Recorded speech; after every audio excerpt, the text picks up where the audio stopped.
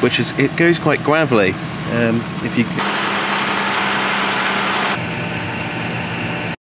Well, hi everyone, welcome back to the channel. Today it's Sunday, and as you can see here, I've just got the 65, which earlier on in the week, I had a little bit of a problem with it because it was leaking coolant out. It was leaking from this tap at the bottom, which had come undone. It was literally just dribbling a small amount out. Tightened that up with a pair of pliers the other day, and we'll start this up, take this out. Recently I've just been literally using it, doing the gallops every day, and then earlier on in the week we've been muck carting, straw carting, literally just the same jobs which we do this time of the year, and it's sort of, we're in winter mode really, you know, full on winter mode, so we'll just give it a bit of a cold start this morning. It's been starting really well since I've sorted this little coolant problem out, which was just a leak really. I've checked it on oil, checked it on coolant. Hello Clove, you might want to stand back. Good.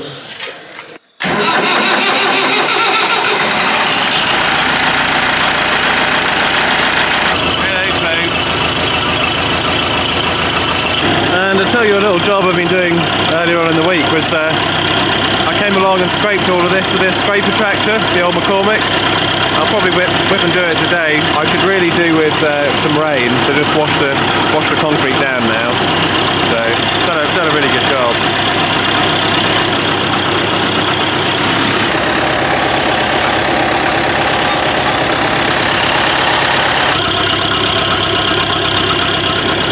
Dave, come on. We're not too close to the tractor. Yeah, so I'll go around on the right hand side and then I'll come back on the left hand side. Very soon I'll be cultivating this little piece of land up here. This was in a scheme. This is supposed to be like a bird cover mix. I'll pull that up with a cultivator. But before we do that, tomorrow we're picking up our subsoiler. I think it's a 3-leg one, and it's a Spalding's one we went for in the end. So we'll go and pick that up, and then we'll go around the fields, break all of the tram lines which need busting up, and then we'll do the cultivating in the springtime, and then we'll probably still plough some fields which have to be ploughed to bury in organic matter, like after muck spreading, for example. So we will do a little bit of ploughing and a little bit of cultivating as well. I've just stopped the tractor there a minute whilst we're going around these scallops, and what have we got here? We have some little critters starting to dig into the sides of the material. Oh yeah, there we are. We've got some there. Looks like could be either rabbits or hares.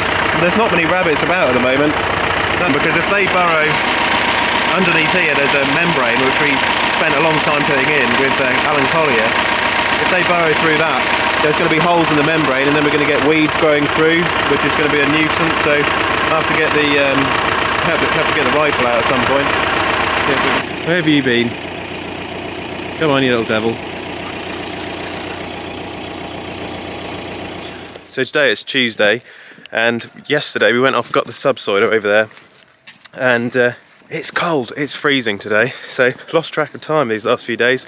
But we picked up the subsoiler, which is just over there. We picked up the packer, which goes with the subsoiler, and we might put this on the back when we want to drill some turnips with the subsoiler.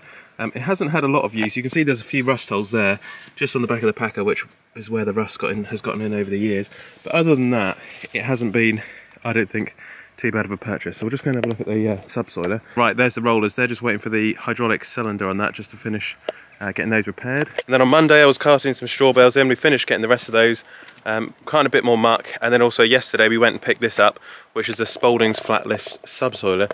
So we went on a little road trip up to North Norfolk to pick this up from Cromer yesterday, from a farm called, or a dealership, Reynolds Motors, Cromer in Norfolk. They sell used machinery. There's a really nice chap there we met, and he's helped us out with this. So I've just put it on the back this morning. We'll set it all up and take it in the field and see how we get on. We have got depth control just over here, so we can check how deep we want to go into the ground to crack the soil pan, which will be, I think, probably around 12 inches, but we'll go a little bit deeper just to compensate, so probably 14 inches. But I've got a bar and a spade in the cab, which I'll use to work it out.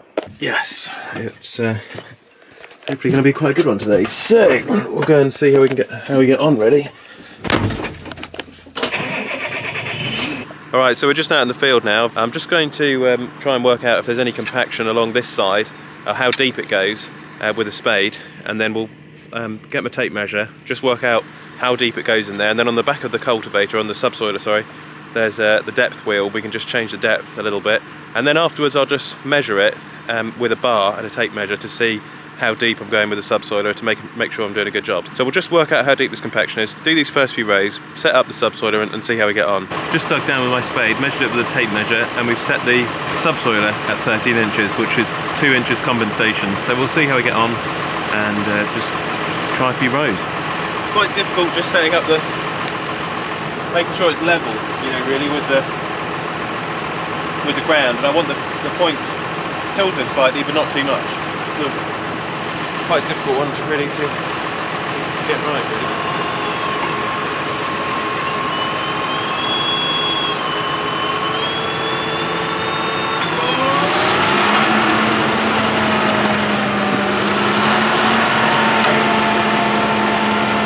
Well, she took a little bit of getting going there because we were in a bit of a wet spot, so I pulled forward about 20 metres, and now, as you can hopefully see, she's doing a much better job.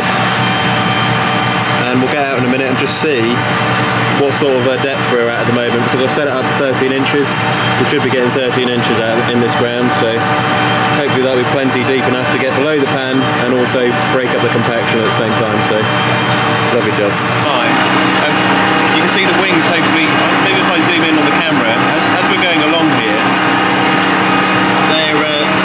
it's lifting up the soil and cracking the compaction there. I don't know if you can pick it up on camera very well, but that's the idea really of the subsoiling, and that's what we're trying to do. So just to lift up the soil a little bit to break it and help and crack the pan. So this is really, because of all the modern machinery nowadays, the huge sugar beet harvester. Of course, thanks Jeffrey's Massey Ferguson's, our John Deere over the years, you know, going over the land all the time, packing the land down, has meant that, you know, we've got compacted land, and we haven't really done much about it over the last 10 years. It's just been left, you know, as it is, and this ground is really compacted. I can feel it in the tractor, and when I go out with the spade, you know, you can feel it.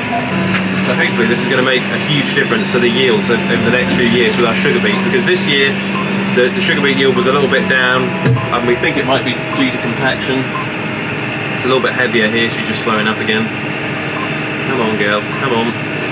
Just really compacted, I think. Just really, really bloody solid. We've been going along quite nicely because it's light land, and then when we hit a heavy spot, which is slightly wet as well, or wetter than the light land, we then come to a standstill. But other than that, it's not doing too bad a job. Going along at about literally 3k, 3.5k. I've just dug a hole to try and work out where the compaction is and what sort of a job we're doing. So these first layers, these are pretty compacted. I'd say it's compacted all the way down actually until we reach this sandy layer, which is, it goes quite gravelly if we start digging deeper down, and I don't want to go into the gravel because that's going to cause more problems. So there's a fine line between going too deep and doing the job we need to do with the compaction layer. So we really just want to be going down, hang on a minute, which is about the width of this metal bar which I brought with me. It's literally the width of the bar. This is an 11-inch bar, and 11 inches is I think where the compaction is.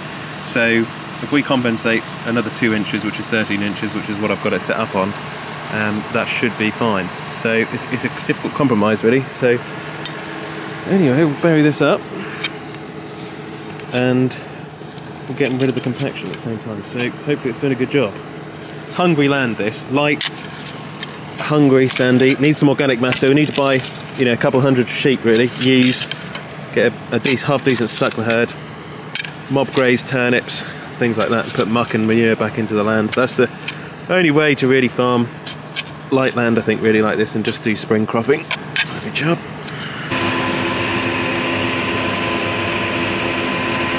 We're just on the ends of these headlands here, and it's just struggling, the 6.5 to just pull through here because it's so compacted at the ends of the rows. And we have made a little bit of a mess actually, just on the left. If you just look over there, it's a little bit of a bomb site.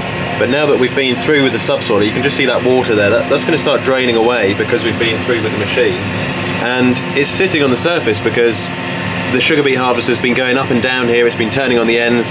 The Frontier spray company, Agrifax sprayers have been up and down.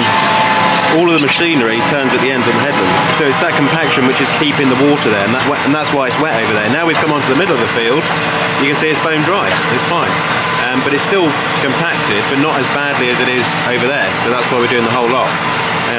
So even though we are making a mess a little bit on the ends, they'll dry up quicker now. They'll dry up certainly within the next few weeks. We'll come back and I'll have a look with the buggy at all of this, and it'll just keep drying up now. So that means I'll be able to come in later on in springtime with the pottinger and just level those bits out and tidy it up.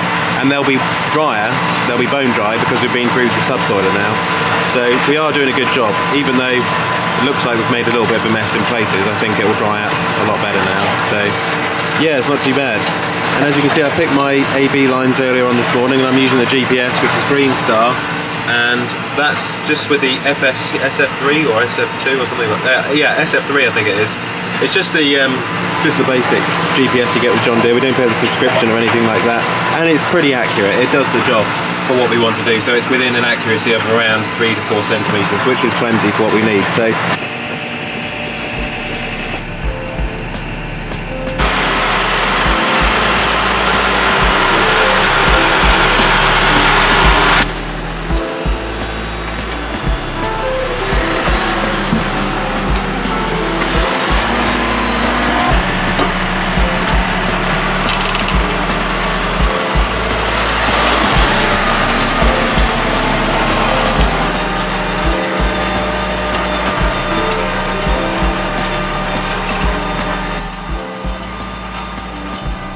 Alright, so we're gradually coming towards the end of the day now. I've done half the field today, and then tomorrow we'll finish off doing this other half.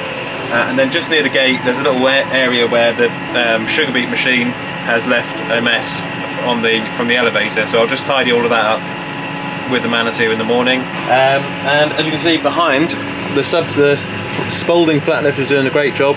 We'll keep an eye on it, keep an eye on the wearing parts, any of the points if they go wrong. And yeah, for the most part it's doing a great job. So there we go, Spalding's flat lift is in the shed. There we are. Brilliant first day with it, using it on pit field. We'll finish the rest of the field hopefully tomorrow. And then I've got another one, hill house to do, which is first got to be muck spread. So I'll get the A test before long to do the muck spreading. And if you just have a look in the middle of the subsoiler, the previous farmers welded a plate on there. I think it's because they used to have a seed box on there. So maybe we could put a seed box on and drill our cover crop turnips just after the barley in the summer, when it's sort of dry and compacted after harvest. That would be sort of ideal time, or an ideal time to do the subsoiling. So leave a comment about that in the comment section down below. And thanks for watching this video. I hope you enjoyed it. Give it a thumbs up, and I will catch you on the next one.